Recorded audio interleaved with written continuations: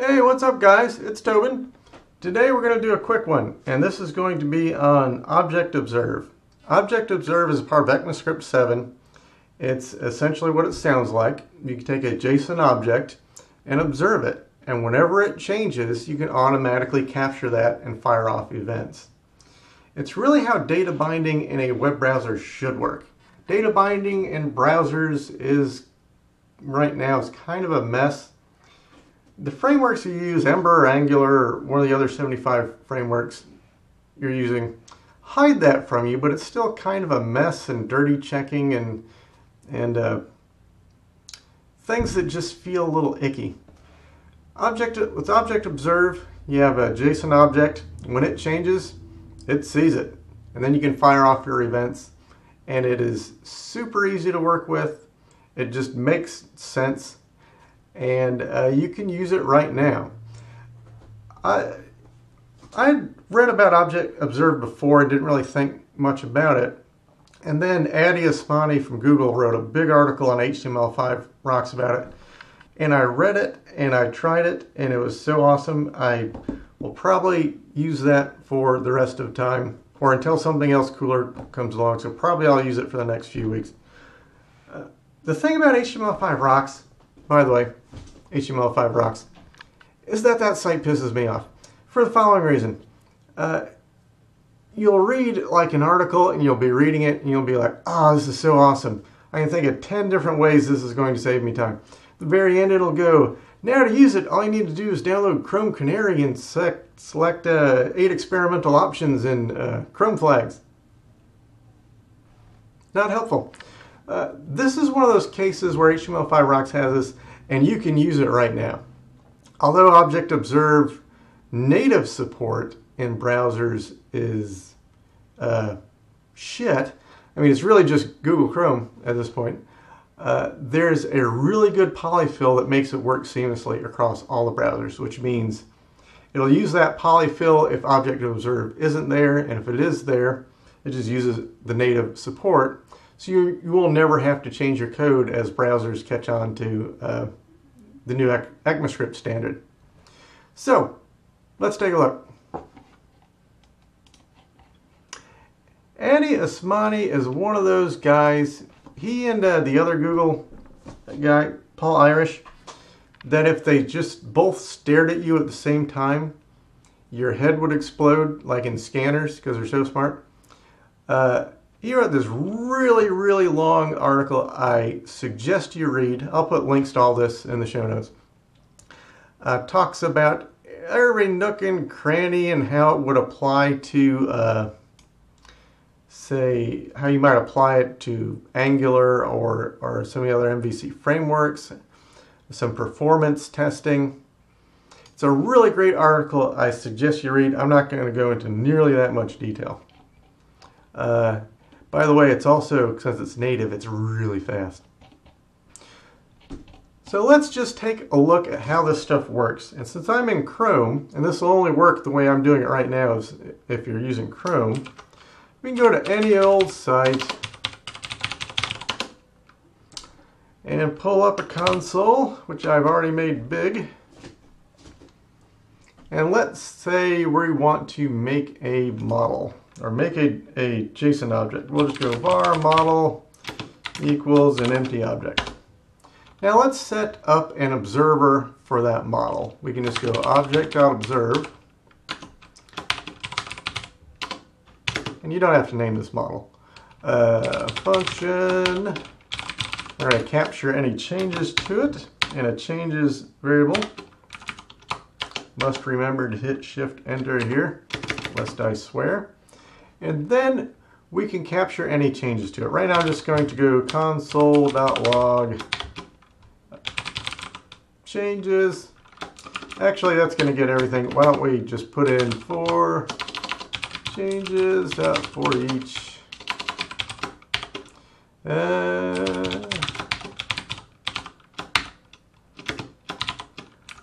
I'll also pass an index on there if you want. Not really going to use that.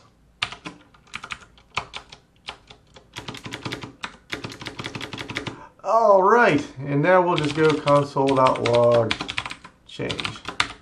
Does that look right? That seemed to be okay. So now let's see if we go model.anything test equals, hi there. See, we have a watcher for that JSON object. And when we set a value there, said we just added a value. We added it because this model.test didn't exist before. And the name of it was test. Now let's change it. Now you see the type is update. This object here contains a, well, I'll just show you. That's where you would get like the current value.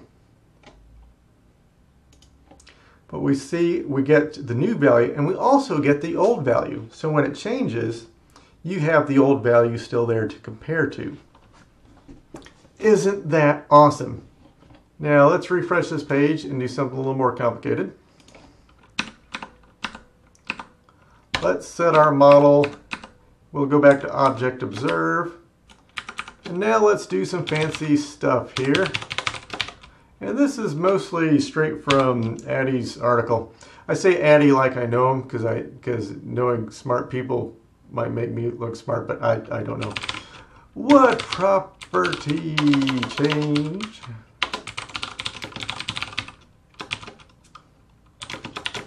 Then we can do change.name. We can go, must remember to do shift enter, console.log, console. What was the old value? And that's going to be change.oldValue camel case. And we can do console.log. Let's see. How did it change? In other words, was it added, removed? Was it updated? And we can even get the old value. Must remember to hit shift enter. Console.log.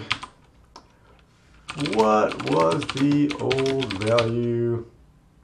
Oh, no. We're going to have to learn. What is the new value, you ask?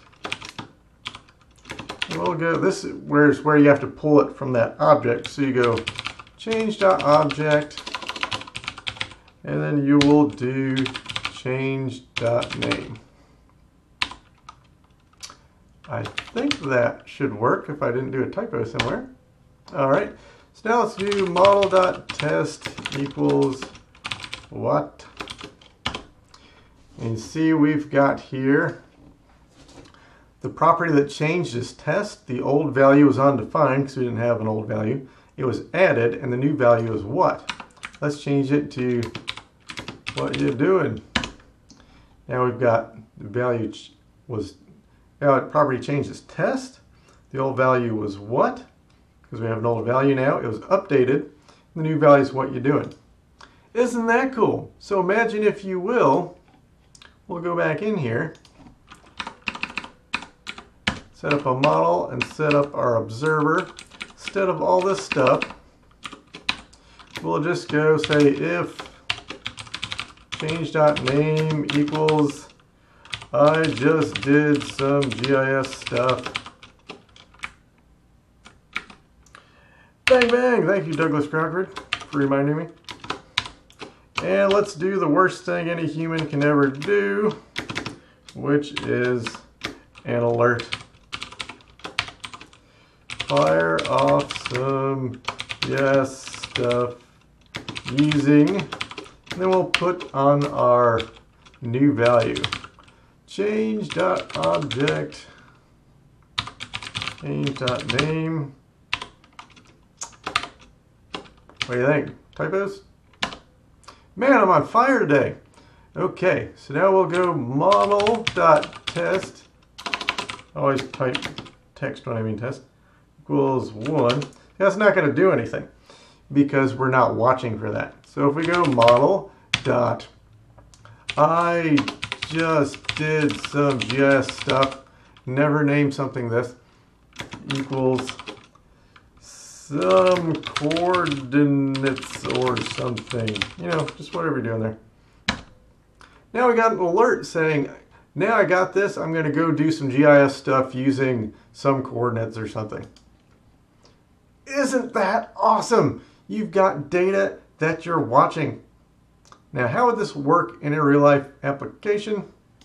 This isn't really real life because it's not deployed, but here's a quality life dashboard, and I show you this because it's slowly eating my entire life. I ripped out all the pub sub from this, and now it's all Object.observe. So let's observe. Suppose I want to change the metric. And this could be me typing, it could be me changing it by changing something in the drop-down, it could be something done through the API. I just go model.metric ID equals M1, I think is population. Now we're looking at population. I can do model.year. We'll go back a year. I store the years because they can be different as essentially, well, it's like an array index. So if there's 2 years, it'll be 0 and 1. So we'll go back a year, see the year change. We can do, well, we can do selected. I have as an array. So let's get, what's this guy? 396. Let's get 396. And let's get that guy, 423. And you want to get another guy? Let's get a guy over here, over a little ways away, 360. Donut.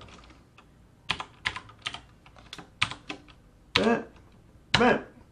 See, we just selected those 3 neighborhoods. You see it updated our graph over here with those values, which will now animate if we change the year or change the, I don't need to do it up here, I can do it from the command line, huh? Change that. And we can also clear out our selected just by passing an empty array. So the whole app now is driven by this JSON object.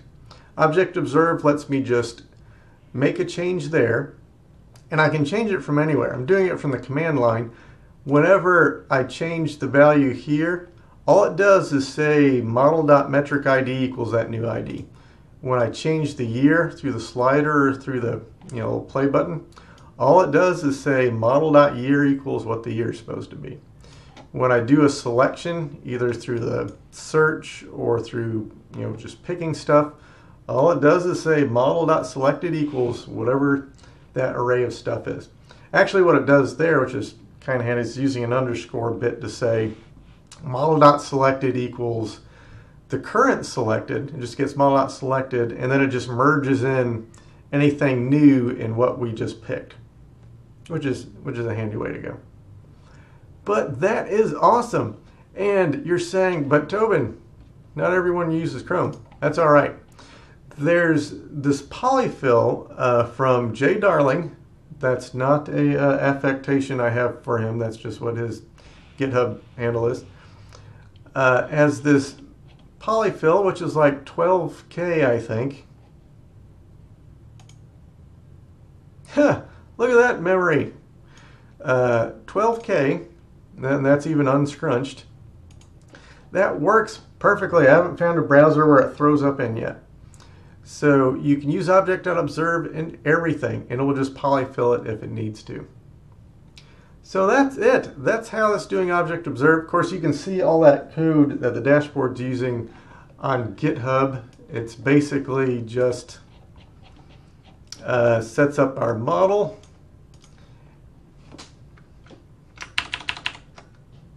Bigger. Sets up our model, and here's where the observer is. I have it at the bottom so JS hint doesn't scream at me. And any model changes, it just passes over to this function. So when geom's loaded, I set metric geom equals a geom. It goes and does its stuff.